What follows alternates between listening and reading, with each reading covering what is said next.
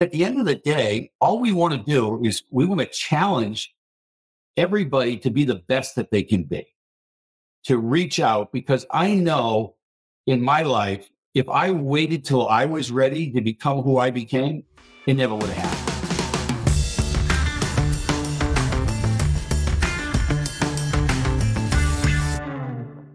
Get ready to meet a true American hero on today's Dreamers and Doers podcast series. Y'all know I'm an avid hockey fan. I'm passionate about the greatest game in the world, that is hockey. And today it's my honor to welcome the amazing, legendary Miracle on Ice goalie, Jim Craig. When you talk about the miracle, it's one of the greatest moments in USA sports history. So Jim has had tons of success, obviously in terms of his hockey ability. He's gone on to do big things in the business community. He's an accomplished author. He's a motivational speaker. He's a corporate consultant. And he owns a company called Gold Medalist Strategies, which is all about giving strategy and winning direction to corporations around the world. And today I'm very excited to listen to him talk about how people should focus on preparing to win versus preparing to compete. All right, Jim, well, welcome to the Dreamers and Doers podcast. I have to be honest with you. I'm absolutely thrilled to have you on here. I'm a huge fan of you. I'm a huge fan of, the USA Miracle team and one of the biggest moments in USA sports history. So thanks for being on the show. And so, Jim, if you look at the podcast title, it's all about what you're dreaming about and what you're doing. So tell us, what are you dreaming about currently and what are you up to? Well, what I'm dreaming about now is taking the current business I have, which has been mostly motivational speaking, and more going to leadership development, because I truly believe that what is happening is we're not as organized as leaders in developing what I call the up and coming. And so I think you really have to make an effort to develop these people and not just use their skill. And so it's really about, for us, transitioning more to the preparation of building leaders and being able to distinguish between what I call a leader and an executor. Love that. Yeah. And, executors are people who are giving leadership titles that have to get permission to lead. And all they do is execute what the leader has. And I really believe that what you want to do is you want to develop people. And if they go from your company someplace else and they thrive, that's great. Because as leaders, I think your biggest chore is to develop the people that are underneath you. I love that. So it's just great advice. And I have to believe someone like yourself learned a lot about that, right? During your time, playing for Team USA in the Olympics. And I can't wait to talk about that. But before we go there, as a key member of the USA team, the Miracle team, again, biggest upset in sports history for the United States, defeating the Soviet Union and then going on to win the gold medal against the Finnish team. I know there was a lot of great memories, right, that you had during that time frame. What stands out? What's the one or two things that stand out the most about that experience for you, winning the gold medal? Well, Craig, it comes back to even now as I'm doing this leadership development. It's a lot. We always ask people, are you preparing to win or are you preparing to compete? And there are two different preparations for that. But more than anything, before you can do either one, you have to get organized, right? Yeah, and for sure. What I remember most is how incredibly organized Herb Brooks was. I mean, down to the second, how he did our 61 game schedule. And not only was he organized, but he prepared us to win. And the part that was most interesting is, even though all of us had played on different teams and had won at every level and knew how to win. So the thing was interesting is how he recruited people. And he recruited, first of all, people that knew how to win. And so it doesn't matter how talented you are, you don't know what you don't know. So until you've really gone in and had to battle and figure out how to win, that's interesting. But to take a mindset and change it to, all my teammates were the best athletes the United States had to offer, won at every level. And then you have this guy who comes in with a way to win, but it's nothing like you used to. So he has to change a whole mindset of these people. And they have to be willing to be part of something bigger than themselves and be part of something and commit to the unknown, right? So to me, that was the most fascinating thing, is how this man got organized, recruited the right people, convinced them to be part of something bigger than themselves, and then put them in the right position and did it in 6 months. It's just, that's amazing. It's amazing to me. Yeah. The fact that you're bringing people from the different backgrounds, different skill sets, and you put them on a team and you only have a certain amount of time to actually train and work together. I love the fact that just like he was thinking about, it's all about the mindset, like really being focused on finding those people that are winners, right? And then putting a group of winners that have the same common goal together. That's just awesome. Well, Craig, the other thing that's really interesting that I really focus on in leadership is winning is an ingredient. There's a different ingredient. And every year, if you have a winning culture, I will always say to a lot of these organizations, tell me a sports team, anybody that has a winning culture. And then they'll say, well, the Montreal Canadiens. And I say, they haven't won in 20 years. A winning culture is somebody that wins every year. Now, the Avalanche have a chance to have a winning culture. They won the Stanley Cup last year, right? And so it's really important that you understand what are the ingredients that you need this year to win under the circumstances of whatever industry you're in, right? And that takes a lot of preparation and a lot of organization. And it has you have to develop people underneath you to be able to do that. I love that. And I love the fact you called out my favorite team, the Avalanche, and fingers crossed that we can see a repeat here this year. So you talked a lot about Herb Brooks. You had some other amazing teammates, right? Some people that had a lot of success, Mark Johnson, Jack O'Callahan, Mike Eruzione, of course, the captain of the team there. I'm sure there's some other people too, Rob McCanahan as well. Like, who are some, give me an idea of like a favorite memory of these teammates you played with. Well, I think the thing that I love best is we came together with the same dream, right? But it had nothing to do with the Olympics. It had to do with me utilizing the Olympics and its opportunity to develop your skill to play in the National Hockey League. But what I saw through this period of time is a coach changed the mindset of all these guys. And then the commitment to represent our country became incredible. And how they just fell into place, all the teammates, by realizing who should be doing what without any jealousy at all. And it was because all of them knew what it took to win. And you could contain a great player, but you can't contain a great team. And so we were a bunch of great players who had the same goal, and we had a coach that said you can't win that way. And so we had to transition our mindset to become a great team that had the same dream. Love that. That was bigger than ourselves.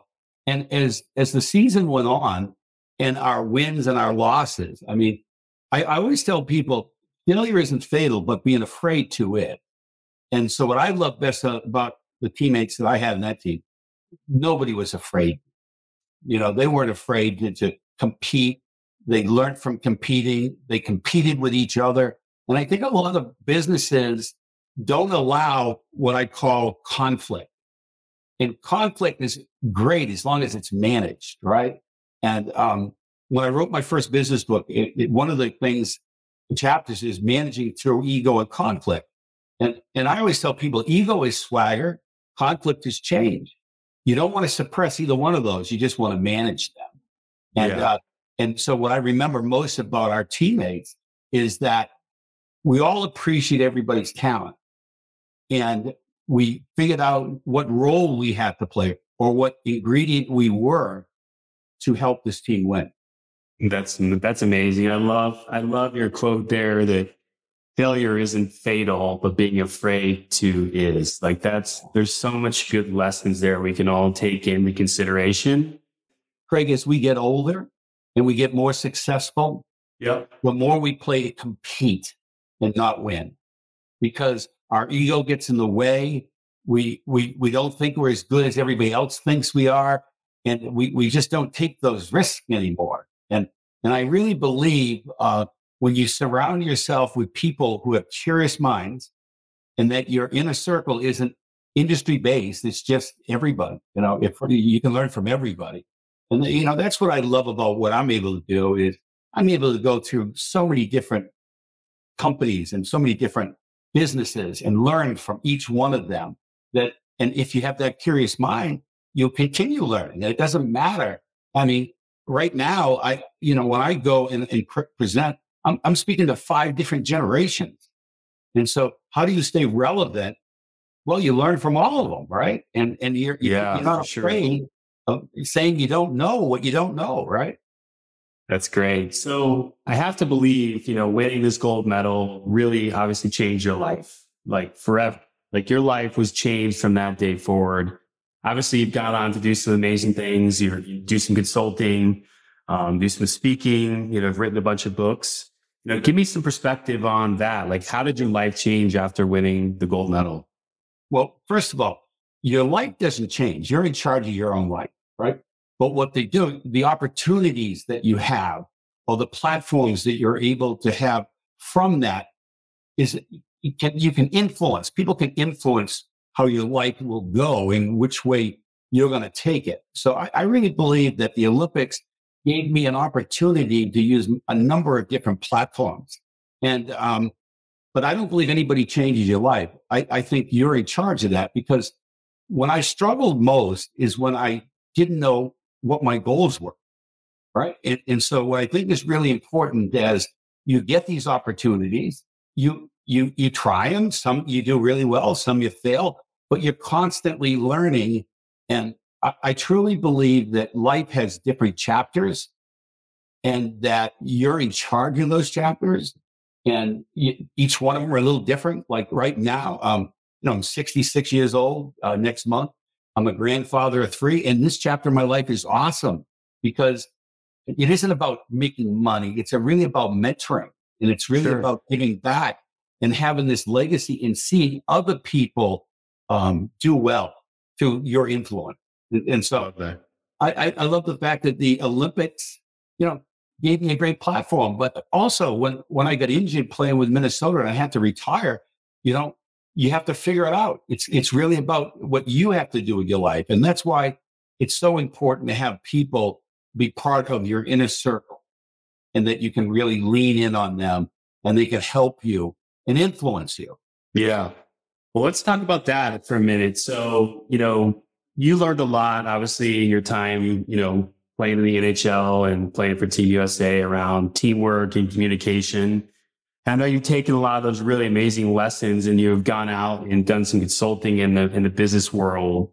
Like, talk to me about that. Like, how have you been able to take these lessons and apply them to the business world to help companies and help leaders like myself be even better? Well, what you do is, I think the most important thing about leadership is time management. And so I always ask the same question: what's the most important thing in time management? And people will say prioritizing. And I'll say, no, the most important thing in time management is knowing how much time you have. Because every decision that you do and every strategy you have is based on time. And you look at Herb Brooks, the way he taught our team, the way he ran our team, that was because he had only 6 months to do it. If he had more time, he would have done that. And so when you look at a question I will often ask, I'll say to the group, are you football fans? And they say, yeah. And I'll say, okay, I've got a question for you. It's a multiple choice question. It's 4th down and 40 yards to go. Do you throw the ball? Do you run the ball? Or do you punt the ball? Or other? Well, the answer is other, because you don't know how much time is left. You don't know what the score is, right? Exactly. And if you're going to prioritize, you need to know if you only have 5 minutes, what can you do in 5 minutes, right? And so when I look at thinking about leadership and helping people, we'll ask questions. They'll say, Craig, when are you going to retire? And people don't ask those type of questions, right? Who are you preparing to do your job? Right? He or she, when do you need to have them done by? Right? Yeah. And so people don't like to think about those questions. So the thing that I tell people is don't confuse being busy with being productive. Yeah, for sure. And I think in our society, we don't take enough time to have thought and think. Sure. We're just tasked to death. And I think one of the biggest tasks is to be able to, project the future and prepare for it. Yeah. So to answer your question, when is Craig going to retire? The answer is, I don't know. And the reason I don't know is because I have 2 kids playing travel hockey, and that I have to go work in order to enable them to play hockey because it's not a cheap sport. Yeah. But the best thing about it, Craig, is you have time in a society where children or kids don't give you time. And there you get to travel with them, you get to be with them, you get to be a role model for them. So, take it for somebody who did that with both our son and daughter. You're going to miss those days like crazy. And you know what? They will too. Yeah, no, I'm already like dreading that day when it's all over. We like living in the chaos. It's like to see them embrace a sport, which hockey is the best sport in the world, by the way. And I like to see them excel. So it's great. So Jim, let's talk about this. You've been very involved in, charity and philanthropic events. Talk to me about the work you're doing around that. And, how are you seeing the role in like corporate environments, playing around some of the philanthropic, events and stuff like that? Well, for 45 years, there's always been somebody that thought my name would help somebody raise some money or do something like that. But one of the things I've really realized is if you're going to help a charity of any sort, it really needs to be run like a business. And they really have to have a people in there that aren't just emotionally attached to it, but are, really understand it. So from my business standpoint, I think it really has to align with your moral compass. It really has to make sense that the group that you want to sponsor is something that really means something to you. And not only that, it isn't about just money all the time. It's really about mentoring and being part of that community. And so mine today is the Special Operation Warriors Foundation. I love the fact that all these men and women have served our country to make everything as wonderful it is, protects us, gives our kids opportunities. And this particular organization, these Special Op Warriors, they represent like 8% of the military, but they also represent about 78% of the deaths. And so we want to make sure that these kids are educated when their father or mother die in the line of duty, or if they lose their mother while their father or mother is in duty. And so it's really special to me. It's tangible. It's in my backyard. I'm in St. Petersburg, Florida. It's located right in Tampa. And so to me, I think you want to get involved in something you can have an impact on. And that's something that helps your organization understand what that culture is that your organization has. It's just not a box checking thing. It really should be something that you really believe in, and that it's a thread of your company and their culture. I love that. Thanks so much for giving back. What an amazing cause that you are focused around. Got a lot of military in my family as well. So that's wonderful. So talking about Gold Medal Strategies, which is your company, Jim, share a little bit about that. What's your focus? What's your mission? Like, what are you trying to really zero in on from a Gold Medal Strategies company perspective? Well, I think the most important thing is I remember when I came home from work one day, and I was very successful in selling advertising. And I told my wife, I said, honey, I can't work here anymore. And she said, why? I said, because the company's preparing to compete, not win. And I just can't do that. So she asked me, well, what are you going to do? And I said, I'm going to create this company called Gold Medal Strategies. And she said, oh, that sounds nice. I know it's got a nice little thing, but are you sure? And I said, the reason I want to call the company Gold Medal Strategy is because to win a gold medal in any sport, you have to be the best male or female athlete in the world. or to win it as the team, you have to be the actual best team in the world. And so that was the standard that I wanted to set for us. And what we did, we started out by trying to motivate different companies. And, that grew into creating, leadership development. And then at the end of the day, all we want to do is we want to challenge everybody to be the best that they can be, to reach out, because I know in my life, if I waited till I was ready to become who I became, it never would have happened. Somebody had to believe in me. Somebody had to push me. Somebody had to get me comfortable being uncomfortable. And so what we do is we go in and we want to make every organization that we deal with better than they were before they had us. And we want to make every individual think differently and then really be in charge and set goals for themselves. And, I always tell people, you are what your goals are. And, you need people to help pull out that greatness sometimes or give you that courage. And coaches did that for me. And so, you always tell people, a motivational speaker, I can't motivate anybody. I can manipulate and I can put you in a position where you can decide what you want to do. I can challenge you, right? But you're the one that's going to have to motivate yourself. I can inspire you and I can head you down the right path, but you're going to have to make that decision yourself.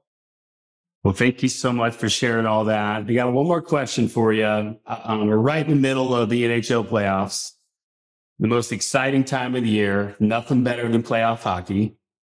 Who do you got? Who are you predicting that's going to win the Stanley Cup here this year, and why? Well, I think the Bruins are very, very deep, so that this is a battle. At the end, when it's in the Stanley Cup Finals, nobody's not hurt, and the depth really becomes a big deal, right? So I think it will be a showdown between the Avalanche and the Bruins. This will be my two picks. Oh man, that would be an amazing series. By the way, my son's two favorite teams, the Avs and the Bruins. And thankfully for the Avalanche, we're healthy. All of our people are back. Obviously, we're still missing Landeskog, but beyond that, we're the healthiest we've been all year. So we'll see how it shakes out. Hopefully, it'll be a good battle till the very end for the Avs. But Jim, I want to thank you. First off, thanks for your time. Congratulations on all your success, winning the gold medal and, moving on to the NHL and then, having a very successful gold medal strategies business. And thanks for sharing all these amazing insights in terms of leadership, and teamwork and all the lessons you learned through that experience. We do appreciate all that. And want to thank you for the time. Yeah. Well, thank you for the opportunity. If there was one thing I was good at in my life, was taking advantage of all the personal sacrifices that people did. And so for the listeners, if you can change your mindset when somebody gives you an opportunity to understand that they're the one making the personal sacrifice, so when your kids go to the rink and they realize that this is really a family commitment for their opportunity, and that you're willing to give up a lot of things, not only financially, but time and everything else. And not only you, but your wife, and if he has a brother or a sister, there's a lot of things. So I hope people can change their mindset and look at these as opportunity and be thankful and take advantage of it. There we go. Everyone listen to that. Change your mindset. I appreciate it, Jim. Thank you so much. My pleasure.